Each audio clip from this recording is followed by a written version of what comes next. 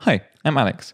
Me and my team created a game for the GMTK Gamejam that came 54th out of 5,477 games. And so in this video, I want to talk about how we made it. A game jam, for those unaware, is where our host will announce a theme for everyone to try to make a game around during a set amount of time. Time is a big factor in a game jam, so I'll keep it up there as I talk through how we did various things. If you want to follow me on the socials, there's the links down there. In my last and only game jam, I did it alone, but this time I wanted to join a team. Alone I have severe deficiencies. Okay, more to do with my art skills, but together with a team I can create something that I never would have dreamt that I would be contributing to. So how does one find a team? And also find a good team? Well, I'm not really sure what the magic ingredients are required for a good team, but I think I somehow managed to find one.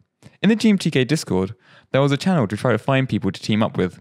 I reached out to who looked like would complement my skills the best, and we teamed up. Through him, we grew our team to the 5 core members of our team. These members were a AAA modeler, a AAA programmer, a freelance sound designer and composer, a film animator, modeler and rigger, and then me. With no prior experience in commercial games, although a strong computer science background and game jam experience, so just enough credentials to join the team. Now we have a team, how are we going to make our game? How should we coordinate work, communication and files across many miles? For files we use SVN as our source control method, so files could be easily shared while ensuring we wouldn't overwrite any changes a different team member had made. For communication, we would use Discord and basically stayed in the call for 48 hours, excluding sleeping, although I'll get to that later. Through Discord, we could continuously share screens, allowing us to constantly check in on each other's progress, while also getting help easily for any issue that we were facing. We used Unreal Engine, which I wasn't the most experienced in, but my more experienced team members, and of course Google, would help me with that. Working in this fashion was super successful, and we plan on continuing to use these development practices as we move forwards in developing our full game. Now we have a plan. What game are we going to make? We waited eagerly as many others did for the announcement of the theme, and so when Mark Brown said, "The theme is out of control," we all first had some individual time in order to think up some ideas and think about where we could take this theme. We then, as a group, took turns in discussing these ideas that we came up with, riffing on them, and just generally having fun with what sort of directions we could take this game. The individual time allows everyone to think up concepts at their own pace in peace, and going through all the ideas individually ensures that all voices and ideas are heard. The group discussion then allows these ideas to be brainstormed into their full potential. In this brainstorming, the game could be anything. It is an amorphous blob, but we started on our minds shaping it towards a ship management game where you must power up different systems like oxygen and lights while trying to dodge asteroids. How do you manage these systems? Maybe cables you have to plug in, or batteries that you must charge? That'll make a lot of sense, but no. We use cute aliens you must suck the lifeblood out of in order to power up your systems, and then have a cute alien generator so that you'll be continuously spawning these aliens just to kill them seconds later. Now that sounds a lot better.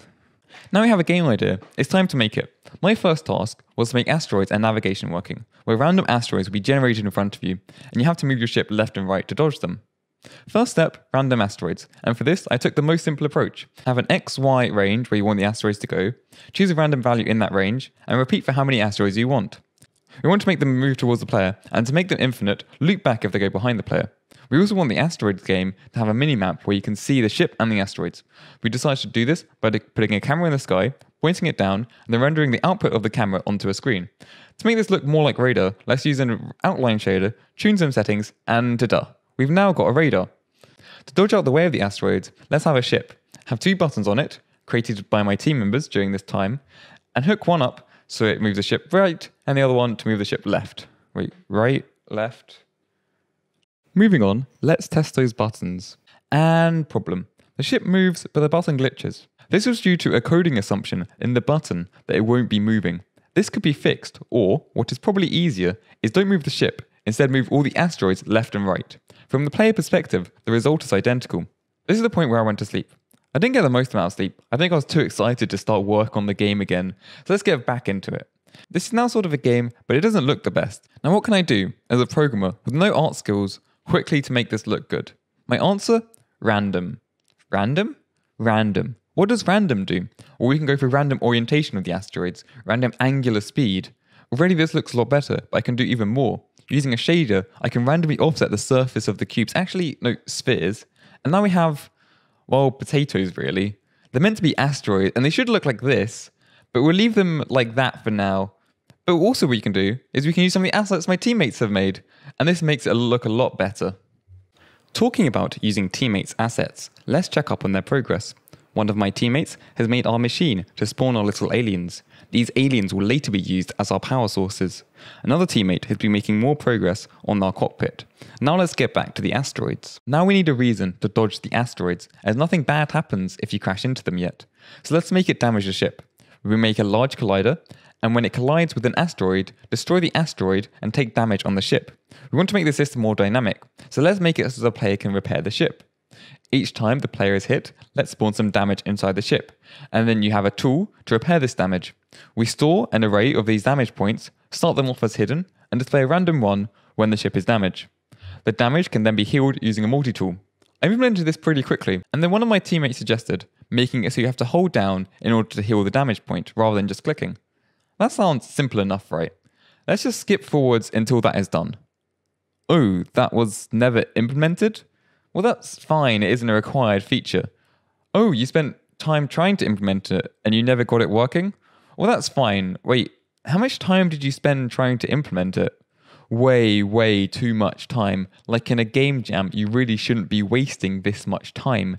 As a programmer, artists rely on me in order to get their work into the game. This was an animation made by an animator that was created during the time of the game jam, but I didn't have the time to set up the logic for it to be used. There was music and sound effects that were also ready to be in the game that my sound designer created, and it wasn't in the game because I messed up by wasting time. So what happened? Well, when I was asked to implement this feature, it was around midnight. The time when I probably should have tried going to sleep after not getting much sleep the night before. Instead, I started trying to implement this feature, and it's a super easy feature to implement. Literally, I woke up the next day after the game jam, instantly knew how I should have implemented it. It would have been really easy to do, but I was tired, and I was trying to do it in a stupid way. And I kept on trying to do it in this stupid way, and I was so tunnel visioned on doing it this way that I was never able to realize I was doing it in the completely wrong way. But I just kept on trying to fix it, and I just wasted more and more time. Once you get to some point, looking at something more won't actually help you solve the problem. I ended up pulling an all-nighter, but looking after yourself physically is required in order to function the highest level mentally. This was my personal biggest regret from the game jam. Let's just fast forward past all that wasted time when I finally abandoned the feature, fixed the bugs I created while trying to implement it, and try to get back to actually contributing towards making the game. The thing is actually that fixing those bugs took some time. In fact, some of those bugs I didn't even catch and were left in the final version of the game.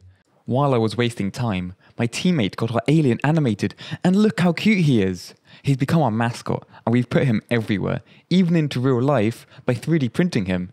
Now back to my progress. So let's do some quick wins now. Screen shake on damage to show you've been hit by an asteroid. Super easy to do in Unreal Engine.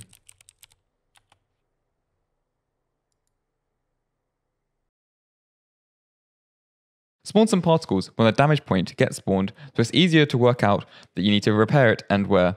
Just use the default particles and make sure to turn them off when you repair the damage. Turning them off when the damage was repaired actually took some time, and there was a bug in the final version where it sometimes wouldn't turn off, so we'll say that's done though. We have a lot of systems ready to start working. We don't really have a game yet. One of the issues is we have no win state. So let's say if you survive for long enough, you win the game. So let's have a screen in the game to display that to the player, along with the help of various other systems that the player has to manage. So the timer reaches 0 and nothing happens. So let's actually have a win-lose state, where if you win, it's congrats for winning, and if you lose, then you die. Well, actually, you lose because you've died, but it's the same difference. And at this point, we actually have a game, but it isn't a fun game, so let's try to balance it.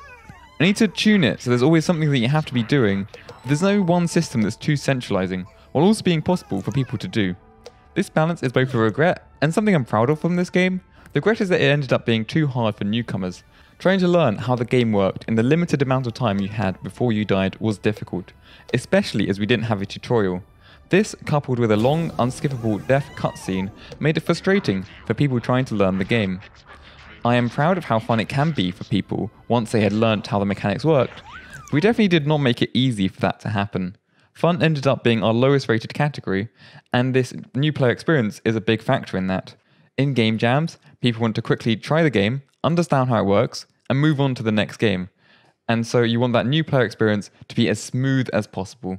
And then, after doing some final polish, we released, with our final upload being 10 minutes before the deadline. We ended up coming 54th in the overall category, which we're super proud of. We weren't chosen for Mark Brown's video, but he did get to play it and offer some feedback, which is really cool. I'm really proud overall of what we've created.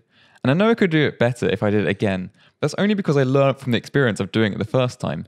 So what's next for this game? We're working on rebuilding it from the ground up for VR, although we plan on supporting non-VR too, and we can't wait for people to see the next stages of its development. Join the Discord below if you're interested. If you have any questions about this video, the game, or just want to hang out in general, you can come check out my Twitch, or I've been streaming lots of my VR game dev every Monday, Wednesday, Friday, 7:30 PM BST. On this channel, I plan on making weekly devlogs, so if you could hit that subscribe button or even that bell if you want to check that out, it is greatly appreciated. You could also choose between pressing that thumbs up or thumbs down button if you want. Thanks for watching, and I'll see you next time. Now what can I do as a program? Oh, that's my fishies getting fish. Fishies getting fished? Fishies getting fed? Fairly cool. Oh.